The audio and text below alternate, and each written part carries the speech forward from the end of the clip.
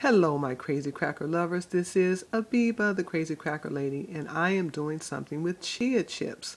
Not the norm, but something I wanted to try. You see a couple different colors on there.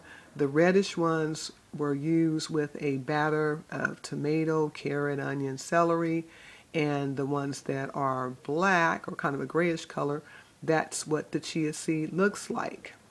So let's start with a learning lesson. This, you see those holes? This is not because of what happened on the last video where I said the batter was too thin. When I did this batter, or I actually soaked the chia seeds, I made a batter, put it in the blender, added the chia chips, or the chia, and when I dropped them by spoonful, they looked pretty good. But when I took them out or got ready to turn them over, there were just holes in it. You don't have to do what I did, which is I added the chia seeds to my liquid, and that did not work. These chips here are the chia seeds. This is what they look like. And what you want to do is when you soak the chia seeds, only takes a couple of hours, just soak them. Then you can put a little seasoning actually in the water while it's being soaked, and it will take on the flavor. But I did it like I normally do my barbecue chip or anything that I put in the blender, and that was really a surprise.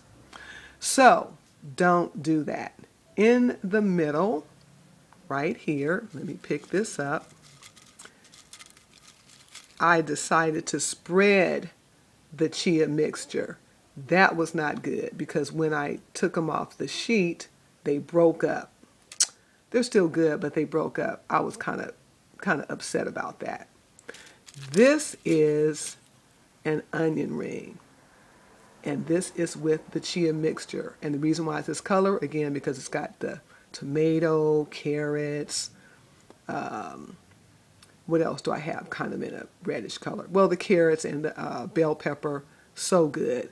These onion rings, oh my God, they're the bomb. They're the bomb. And these are onion rings over here. So we have 4 different things that are used with the chia. They really turned out pretty good, but I was disappointed about this in the middle breaking up. But what you can do is sprinkle that over some soup, sprinkle it over your salad. Don't waste anything. So before I end this video, I just want you to hear the famous crunch.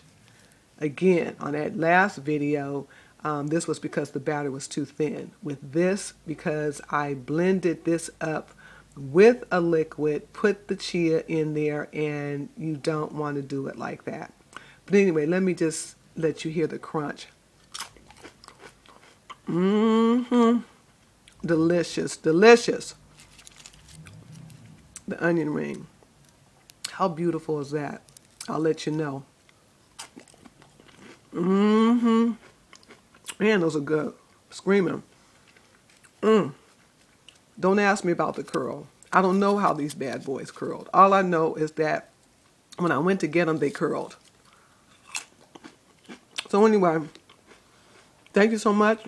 I'm so glad to be doing videos again.